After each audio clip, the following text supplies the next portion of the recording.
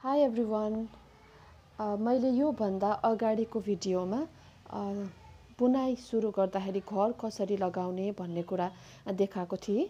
अब त्यही घरलाई यो बुनाई अगाडि कसरी बढाउने भन्ने कुरा हेरौँ है। यो हामीले पहिलो भिडियोमा लगाएको 15 घर हो। यो मैले यतिकै छोडेको छु हैन। यसले फिनिशिङ देख्दैन, पछि फिनिशिङ भन्ने कुराहरू पनि आउँदै जान्छ हैन, जसले चाहिँ बुनाई तपाईको राम्रो देख्छ र पछि यसलाई यो धागोलाई कसरी लुकाउने भन्ने कुराहरू पनि अरू भिडियोमा हेर्दै जाउँला। अहिले चाहिँ तपाईहरु बुन्न मात्र अगाडि लामो बुन्न मात्रै सिक्दै गर्नुस्। धेरै प्याटर्नहरू आउँछ बीचमा। अहिले प्याटर्नहरू केही नसिक्ने, सादा अगाडि मात्रै बुन्दै जाने, लामो मात्र बुन्दै सिक्ने। त्यसरी तपाईहरुको हात बस्दै जान्छ र पछि अरू बुन्न सजिलो हुन्छ। हामी बुन्दाखेरि यो फर्स्टको जुन छ घर, यो फर्स्टको घरलाई यसरी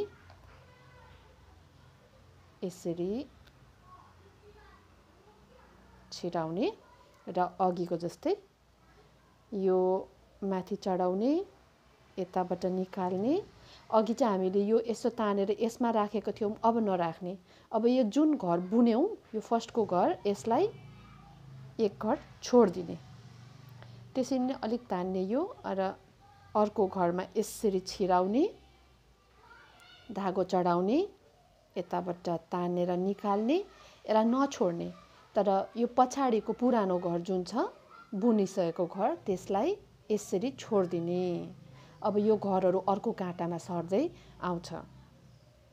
अब यसरी छिराउने, माथि चढाउने, यताबाट यसरी तान्यो। त्यसपछि यो पछाडिको काँटाको पुरानो घर एउटा बुनेको छौं, त्यही भएर एउटै मात्र छोड्ने, यसरी छोड्दिने। र यता घर घट्दै जान्छ, अर्को काँटामा घर बढ्दै जान्छ। यसरी नै तपाईहरु सिधै यसरी बुन्दै जानुस्, छोड्दै जानुस्, बुन्दै जानुस्, छोड्दै जानुस्। यताबाट छिराउने, माथि चढाउने, यताबाट तान्ने र पछाडिको एउटा घरलाई यसरी ठेलेर छोड्दिने। पक्रिँदाखेरि यो काँटाहरू तपाईले यस्तो गरेर एकदम टाइटली नपक्रिनु होला, लुज पक्रिनु होला, सो दैट तपाईलाई यसरी ठेल्दाखेरि घर अगाडि जान पछाडि जान सजिलो हुन्छ। धेरै जोडले पक्रिनु भयो भने तपाईको बुनाई बिग्रिन सक्छ। तान्ने, यसलाई छोड्दिने, इजिली ह्यान्डल गर्ने। यता तान्ने, छोड्दिने, यस्तो गर्ने, चढाउने, तान्ने, छोड्दिने। यसरी नै तपाईले लास्टसम्म बुन्नुस्। यो हाम्रो बुनाईको फर्स्ट लाइन हो। अब यो लास्टको घर आयो। अब यसलाई पनि यसरी छिराउने, चढाउने, तान्ने र छोडेर काँटा खाली गर्ने। अब यतापट्टिको यो काँटा फ्री भयो। अहिलेको घरहरू सबै अर्को काँटामा आयो। अब यो काँटा यता हातमा सार्ने, जुन चाहिँ घरमा बुनाई छ, त्यो बुनाई धागो भएको काँटा एउटा हातमा लिने र अर्को खाली काँटा अर्कोमा राखेर फेरि सुरु गर्ने। अब अघि चाहिँ हामीले फर्स्ट लाइन भएकोले गर्दाखेरि, पहिलो लाइन भएकोले गर्दाखेरि फर्स्टको यो घर पनि बुनेको थियौं। अब सेकेन्ड लाइनदेखि चाहिँ यो फर्स्टको एक घरलाई, पहिलो घरलाई बुन्नु पर्दैन है।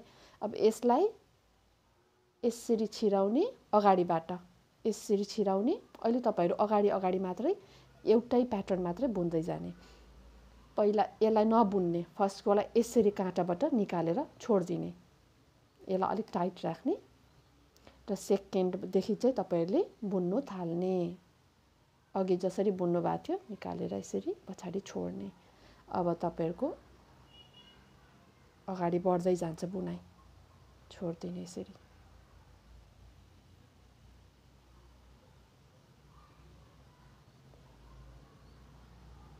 छोड्ने।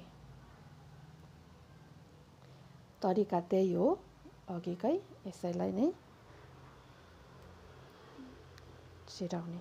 बुन्दाखेरि तपाईहरुले एउटा पनि घर नछोडिकन बुन्नु होला र तपाईहरुले यो काँटा जहाँ छ नि त्यहाँदेखि नै यसरी छिराउनु होला। तपाईहरूले यता छिराउनु भयो या यता छिराउनु भयो र यस्तो गर्नुभयो भने बिग्रिन्छ। त्यही भएर ध्यान लगाएर यो एक घरको यो काँटासँग जोडेर यसरी छिराएर यसरी यस्तो हुनुपर्छ। अनि मात्र तपाईँको बुनाइ अगाडि बढ्छ र गाँठो पनि पर्दैन। तलमाथि नछिराउनु होला।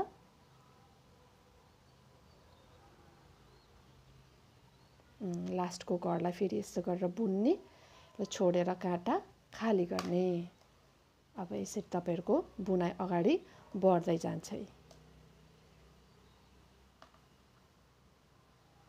तपाईँहरू यसरी नै कन्टिन्यू गर्दै जानुहोस् र यसलाई लामो बनाउनुहोस् 15 घरको। म अर्को भिडियोमा तपाईहरूलाई अर्को बुनाइ लिएर आउँछु।